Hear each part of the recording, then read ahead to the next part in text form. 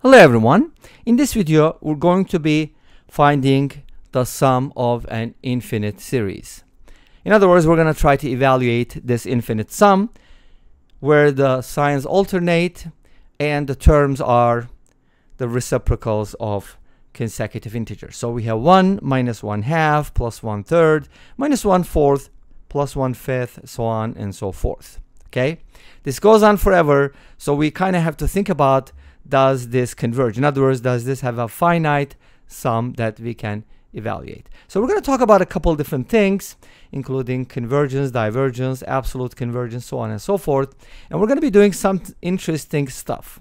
So I'll be presenting two methods, even though the first method is blank. I'll tell you a little bit about it.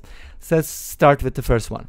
Okay, so for my first method, I kind of want to call this whole thing x. And let's go ahead and set this equal to x. And my goal is to rearrange the terms so I can get the x again. If you remember the infinite geometric series, it kind of goes like this, right? 1 plus r squared plus r cubed, so on and so forth. And you know, for certain values of r, this converges. And one of the approaches that we use for this type of geometric series is that we, starting with the second term or any other term, we can factor out an r, and that gives us 1 plus r squared again, which means this infinite series actually contains itself. So if you called it something, let's say you call this whole thing x, then you will also have an x here, which allows you to solve for x. But does this always work, or under what conditions is this going to work? Those are good questions, and we're going to try to answer some of them. Okay, so we set it equal to x, and then let's go ahead and write this a little differently. How about I start with 1 and then bring in the 1/4, because notice that the even numbers have, of course I'm talking about the denominators, have a minus term. And then I want to go to the 1/3 next, which is a plus sign. And then I want to follow up. Obviously, I want to follow up with an even number so that I can subtract two terms like this. I can subtract 1/6 and 1/8. And then I want to go to 1/5. Notice that I always have these odd terms. So I'm making groups of 3. Make sense?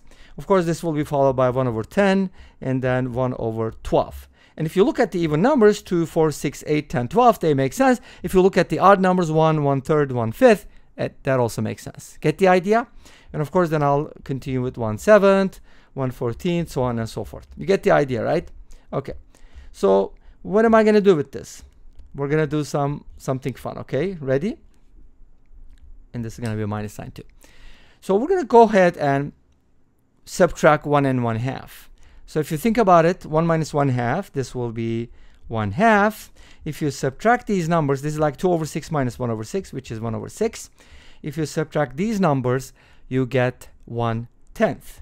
So you kind of get something like this: 1/2 minus 1/4 plus 1/6 minus 1/8 plus 1/10 minus 1/12, which is 1/14, so on and so forth. You get the idea? Okay. So basically what happens here, and I think the next one is going to be 1/16. What happens here is we got rid of the odd numbers, which is really cool, right? Don't you think? But then that's not the only thing we're going to do. If you look at this sum carefully, the rearranged terms, you're hopefully going to realize that I can actually factor out a 1/2 because everything is even, right? So let's take out a 1/2, and inside the parentheses we're going to get 1 minus 1/2 plus 1/3 minus 1/4 plus 1/5. You don't need to beat at that horse. You get the idea, right? Okay. What happens is we get our x back. That's really cool, isn't it? So we started off with x, and then we rearranged the terms kind of like a jumbo mumbo, hocus pocus, abracadabra, and then we get x again. This time the x is inside the parentheses, just like before the infinite geometric series. So this is the same as x. Great. But there's a 1/2 in front of it, so this is actually half of x. Great. What did we start with? We started with x, rearranged the terms, and now we got half of x, which means x should equal half of x. Great. And you know what that means? That means x is equal to 0. Obviously, you should not take this seriously because I told you that I was going to do something different with the first method, right? Well, this is not valid. Why? Because the problem is we have something, a series that looks like this, right? I could probably write it differently with an n-1 too. But if you think about it, this is a negative 1 to the power n plus 1, which is the alternating series, right? So this converges, but it does not absolutely converge. What does that mean? If I take the absolute value, this will turn into the harmonic series, which does not converge. In other words, this diverges, right? What does that mean? If the absolute value does not converge, then our series does not absolutely converge. And when it doesn't, what happens? You cannot rearrange the terms, because when you rearrange, it does not necessarily converge to the same value. Does that make sense? Okay, cool. So that's not the answer, obviously, because this is not 0, as you know, or maybe you don't, because you're going to find out. You're about to find out what the series adds up to. Let's go ahead and take a look at the second method, okay? If Notability allows us to do it, I don't know why. Is it the static electricity or something else? Sometimes just does crazy stuff. Anyway, so let's see how we can use the second method. For my second method, I'm going to use an infinite geometric series. Isn't that funny? We just talked about it and we actually used that as an example, but that was just a distraction. I wanted to distract you so I could kind of fool you a little bit. So allow me to do that, or I apologize if you were offended, but anyways. So let's see what we can do with this. We're going to go ahead and consider the following geometric series, okay? The geometric series that I'm going to consider is 1 minus x plus x squared minus x cubed plus x to the fourth, so on and so forth.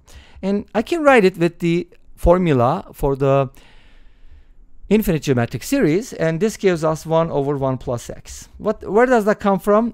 You can just use the formula for 1 plus r squared, which is 1 over 1 minus r, and then replace r with negative x. You'll get that. Make sense? And if you cross multiply, you'll get 1, obviously. You can see that too. This is really cool. You know why? Because we are about to do something amazing, and that is called calculus. We're going to go ahead and integrate both sides. How about that? Dx, put a dx, and then integrate this and that, because they're equal, from 0 to 1, 0 to 1. Why 0 to 1? You'll see in a little bit why. When I integrate the left-hand side, what am I getting? X minus x squared over 2 plus x cubed over 3 minus x to the fourth over 4, so on and so forth. It goes on forever. And then the right-hand side, and obviously I'm supposed to replace 1 and 0 and 1. And the right-hand side is just going to be ln 1 plus x. I don't need absolute value, from 0 to 1. Let's go ahead and do the placements. Obviously, if you replace x with 0 on the left, you're going to get all zeros, so we don't care. Just use 1. X equals 1 is going to give us 1 minus 1 half plus 1/3 minus 1/4, so on and so forth. Does that look familiar? And then right-hand side is going to give us ln 2 minus ln 1, which is 0, so we don't have to worry about it. So the sum that we were trying to evaluate actually sums up to ln 2, which is the natural log of 2, which is a very, very special number. And this brings us to the end of this video. Thank you for watching. I hope you enjoyed it. Please let me know. Don't forget to comment, like, and subscribe. I'll see you next time with another video. Until then, be safe, take care, and bye-bye.